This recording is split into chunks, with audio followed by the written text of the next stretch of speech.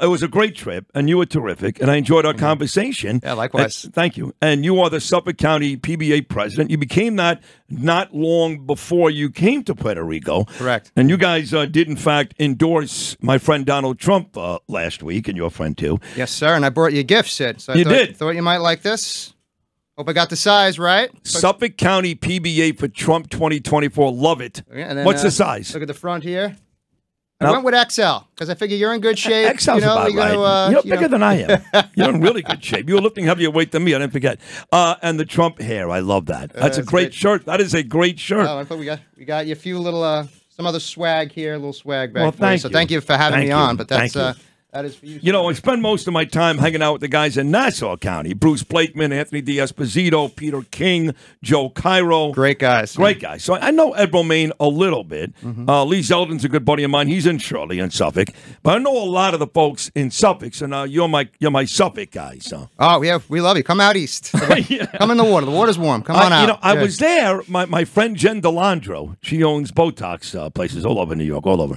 So she's got a house in the Hamptons, if you call it the Hamptons, Hampton Bays, right there.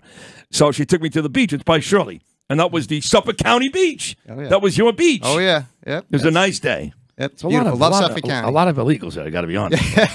I went to get lunch. It was like 95 illegals inside the, what was that all about? So I guess you guys aren't completely devoid of that, huh? No, we're not. There's no invisible barrier at 110. We get the illegals. We get the fentanyl. We get the gang, the crime. And that's why our members are out there. And our members do a tremendous job keeping the public safety. Lou, is that more Suffolk than Nassau, specifically like MS-13 and that type of stuff? Because I remember Zeldin, the story came out, his daughters were like studying in the house one day and there were gunshots on his porch. Shots fired. Yeah, that was gang activity. Incredible. And I tell you, I love Lee. We were deeply involved in his campaign. And even though we came up a little bit short on that, the Republicans wouldn't control the House if it wasn't for what Lee did. And, that people were out there supporting him. It really is a different country because of that work. And most certainly, MS-13 is a scourge, Sid. And that's one of the great things about President Trump. So I'll tell you, the type of people you're dealing with when you deal with MS-13 and now these Venezuelan gangs that are taking over.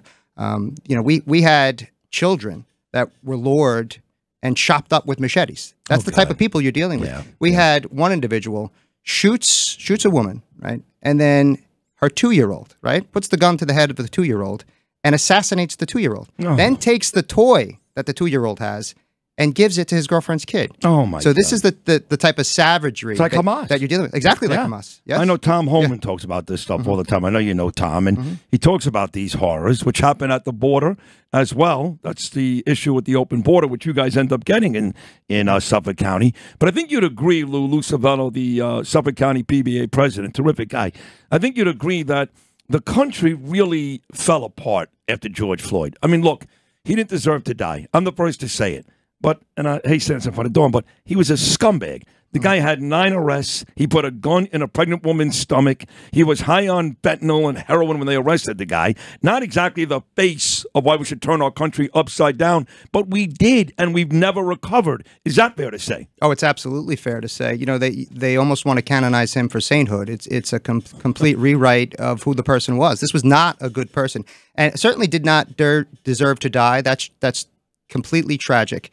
But it was an isolated incident, and instead what they turned it into is as there was this systemic problem with police, and they demonized us, they villainized us, they put a huge target on the back of every police officer in this country, and that is why we are here supporting President Trump, because that needs to end. Well, especially Harris. She was out there with the program to get these folks out of jail. She was out there encouraging people to put up the bail money, which is absolutely grotesque. Now, tell me about this, Lou, the federal 1033 program, which Harris was also critical of. Yeah, and she still is critical of. If it was up to her, she would end it. And that's a program that provides us with life-saving equipment, Sid. So when you talk about bulletproof vests, you talk about long guns, you talk about armored vehicles, all military surplus equipment that gets put out to police departments across this country. Now, if we don't have that equipment, that means when we have a terrorist attack, right? When we have an active shooter. Which could happen with all the illegals coming across the border. Right, you ain't kidding. The likelihood of that happening is so much greater now because of this border.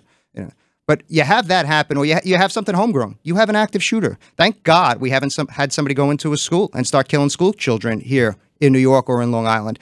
But we have to be prepared. Yeah. If we don't have those long guns, we don't have those armored vehicles, we don't have those bulletproof vests, that's going to result in dead cops and dead children. Oh, my God. Gee, she really hates us, huh? Yeah, she absolutely does. And President Trump, to his credit, because under Obama that program was cut, one of the first things he did when he got into office was restore that program to what it should be. You know, not that far from here, we did have one of those events. It's not New York or New Jersey, but in Connecticut and Sandy Hook, obviously. Last thing, talking about Trump, the difference between him and Harris and Obama. Let me remind everybody, when Biden had that overpriced, ridiculous gala at Cipriani's with Clinton and Obama, he raised $25 million. Big deal. Trump raised twice as much the next week. But where was Trump that day? He was sitting in a Massapequa funeral home with Stephanie Diller because her husband, the courageous Diller, Jonathan Diller, was murdered. Does that not tell, Lou, the whole story right there? That's it. That is exactly the difference between the two candidates. You have one that wants to defund us and the other that wants to defend us.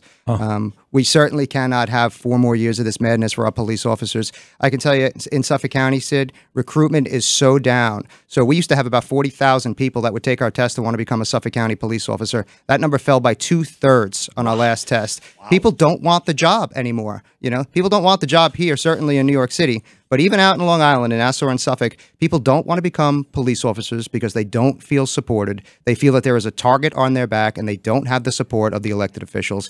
That certainly has to change. President Trump, with the scourge of MS-13, he traveled to Long Island, came to Brentwood, Long Island, stood shoulder to shoulder with us in that fight. We need that sort of leadership again. That's a heck of a job. You know, my friend Anthony D'Esposito was a cop. Now he's a congressman. And I see that for you. Young, good-looking, smart, tremendous speaker. You should run for office one day, and one day soon. Suffolk County needs some good politicians, so what do you think? Well, thank you, sir. But I have a job to do here for my members, and they're all out there right now driving around in their police cars listening to this show, and my only focus is representing them. But I tell you, Anthony D'Esposito, he phenomenal. That's a guy that we have to get reelected. Nick LaLota, another guy we have to get reelected. Andy Garbarino. These congressmen are fighting for us, and if you know President Trump's wins, but you lose the House and you lose the Senate, well, we got nothing. Exactly right. We have to focus here. Everyone wants to focus on the swing states. Don't forget about New York. Get out there. Make sure you vote. Make sure your family votes. Go to our website, www.suffolkpba.org, and take a look at our endorsements. We vet these candidates. We make sure that they back the blue, that they back law enforcement, that they care about your family and about public safety. Take a look at those endorsements before you vote. Excellent job, folks. There he is, the PBA president out of Suffolk County, my friend Lou Savello. Really great work. And again, check out the website one more time. www.suffolkpba.org. Go check it out today, folks. We're done. We're going to come back, God willing, as Gene would say, Monday at 6 o'clock. Lou, amazing week as always. Lou Rapino, Justin Ellick, terrific work. Noam Layton, I'm sure you enjoyed this week. Your friend Harris. God willing, we'll all be back for a show Monday morning. J.D. Vance will be here next week, and maybe Trump as well. I'm working on it. We're done for this week. Lou, thanks again from all of us on Sid and Friends in the Morning. To all of you, have a safe weekend till Monday.